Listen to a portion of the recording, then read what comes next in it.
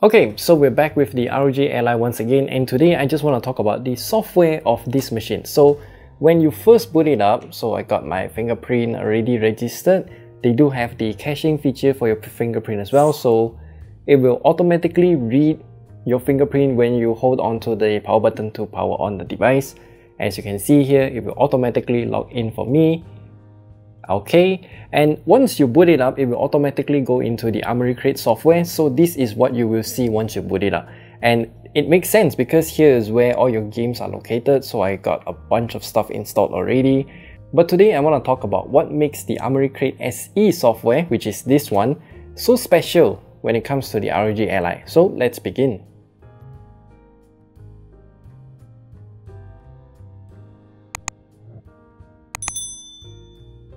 Once you boot it up, what you can see here is that you can launch a game directly right here by pressing the A button, which is play, or you can also customize the game profile as well.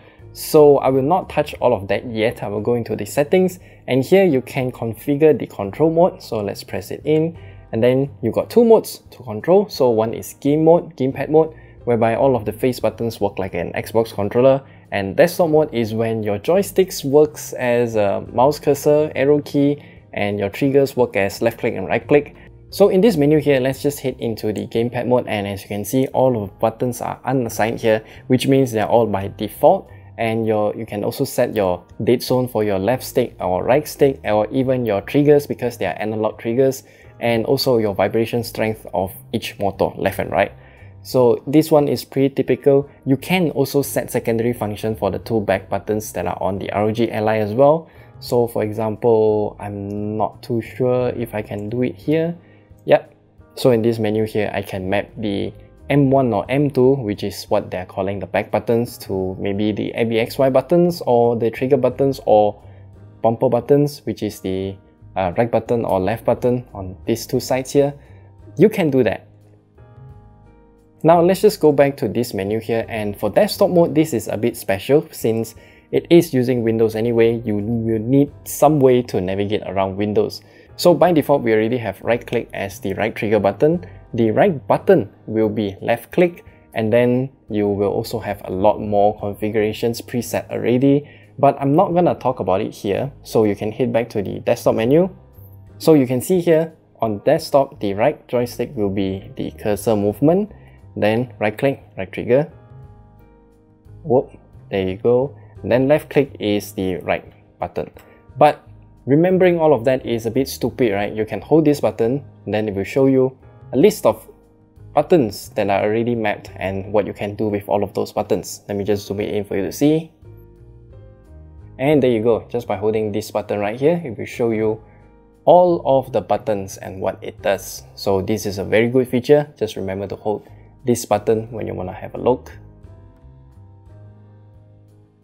Now back to this menu in the Armoury Crate SE, we can change the operating mode as well. So currently I have it in turbo mode, which is, well, depending on if you have the charger plugged in or not. If you plug it in, then it will be at 30 watts. If you don't plug it in, then it will be at 25 watts. Performance is at 15 watts, whereby silent will be at 9 watts. Windows, I really never use it. Manual, you can also set in your own manual power profile. So you can select what kind of wattage for each of these parameters, your fan curve, and all of those stuff. I'm not gonna touch it because usually I just use their presets. That's good enough. And then for system stats, you can monitor all of these things, which I don't find it to be useful at all. You've got task manager and whatnot. The only one thing special here is obviously the fan speed, but then we also have Eco Assist. Again, I'm just leaving this by default. I'm not gonna touch it. But as you can see here, it helps you to enter hibernate mode when this console is in sleep. And in the GPU settings, you can actually change your VRAM amount from 1 gig all the way to 8 gigs, which is special because for this kind of console, let me just put up Task Manager, and then you can see the memory that you have here is 16 gigs in total. So you will have to split a total of 4 gigs of it for the GPU VRAM. So if that is not enough for you, you can increase it here to 8 gigs, which is, well, kind of depends on what game you're playing. Maybe you're gonna need a lot more higher texture resolution, then you will have to increase your VRAM. But For a 1080p screen, I think 4 gigs is a pretty nice spot, especially since you can't really play games at the highest graphical settings on the ROG Ally. So I'll go back to this menu here. So we have game visuals, which is, well, just presets for your screen.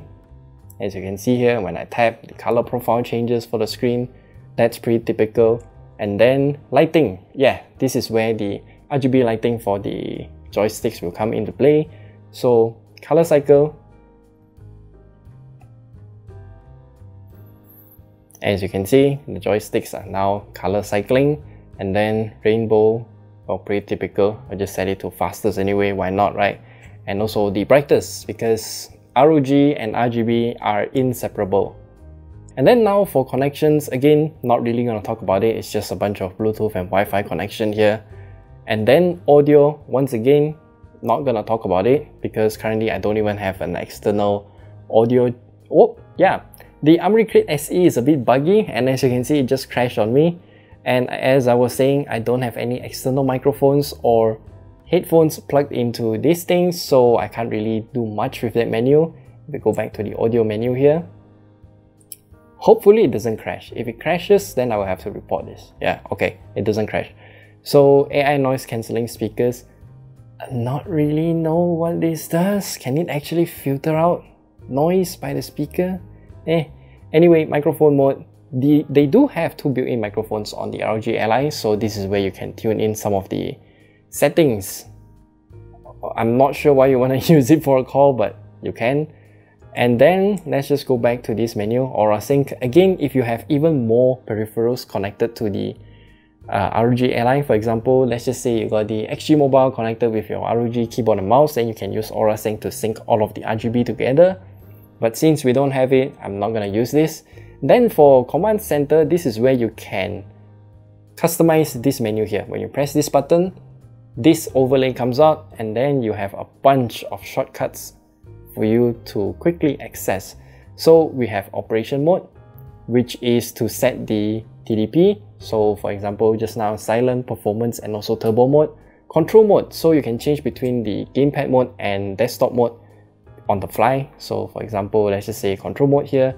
Currently it's in Gamepad mode. If I tap it again, it's in Desktop mode. Tap it again, it's in Auto. So that's all it does. Game profiles is something that we'll get into later. Keyboard is just to show the keyboard. Real-time monitor to show you the FPS, resolution, battery, blah blah blah, all of those stuff. Then FPS limiter is for you to limit the FPS, because this is a 1080p 120Hz screen. You can limit it down to, let's just say, 30 FPS, 60 FPS, all of those stuff. So yeah, 15, 30, 45, 60, off. Show desktop, pretty self-explanatory. Embedded controller, so you can literally disable the controller. Not too sure why, but you can do it. Maybe because if you connect to an external Xbox controller, for example, and then it says you have technically 2 players connected to the controller, then you can disable the built-in gamepad, and then you can just use your external controller if you want to. AMD RSR, this is Radeon Super Resolution. You can disable or enable it. AMD RIS is Radeon Image Sharpening, so you can only enable RSR or RIS, but not 2 at the same time. Then resolution, you can change between 720p, 1080p, refresh rate, 60Hz and 120Hz. Then you can also have a shortcut here to take screenshots, but you can even add more. So game library, to show you the game library that we have just now. Game visual, all of the color profile for your screens, LED brightness, airplay mode, record screen, microphone, all of those stuff. You can add even more shortcuts if you want to, but currently I have it set up like this. And then for content, we have a lot of stuff here. So media gallery, this is where you can see all of the screenshots that I've taken using the ROG Ally. You can hold the back button here, the M1, and then press A to take a screenshot. I will show you right now. If I hold either one of the back buttons, press A, then it will have a simple flash, and then it will tell me screenshot has been taken. I just swipe to close that, and then you can see my screenshot is here. Yeah, there you go.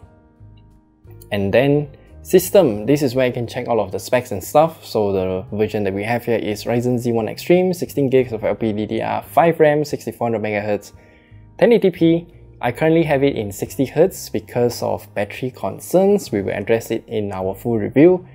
Then storage, this is how much that I've been using, and about, yeah. Oh, by the way, I should also highlight that we have the Armoury Crate SE updated to version 1.2.4. BIOS version, I think is 137, I can't really remember. But either way, I have it updated to the latest version, which has a lot of changes from all of the other reviews that you have seen so far. Then Help Center, User Center, not really gonna touch it. Update Center is where we will have to update all of the stuff, because this thing technically still has a lot of updates, and as we mentioned earlier, there were already a lot of UI changes to the Armoury Crate SE since it was first released. So I presume that there will be even more changes coming soon, so remember to check for updates when you get your ROG Ally. I will not do that now because I need to do this video. Game platforms is where you can have all of your game launchers plugged into this single shortcut. Doesn't really work that well because once you, let's just say we launch Epic Games for example, then from here to Epic Games is fine, but once we are in Epic Games launcher, then the entire interface just falls apart. Technically, you will start to use the touchscreen because, you know, controllers, they don't really work that well. You can't really select anything. So yeah, you can just left click and right click using the joysticks. Now back to the Armoury Crate SE, the last feature that I want to show you here is actually the game profile. So let's just say I want to change for Bastion for example. Currently all of these are in default, but if I change anything within the Bastion game profile, then it will only apply to this game. So for example, let me just show you Oxenfree here.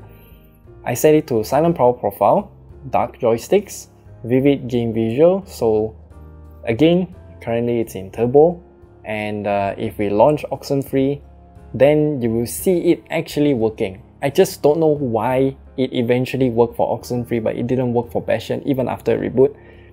That is a mystery for another time, but as far as I can tell you, Armoury Crate SE is just buggy. Oh yeah, it didn't apply for Oxenfree now as well, so no idea what's going on. Oh, it did went to Silent Power Profile, so okay, at least that works, but the joysticks are still shining. So that's it, that's pretty much all I have to share with you about the Armoury Crate SE.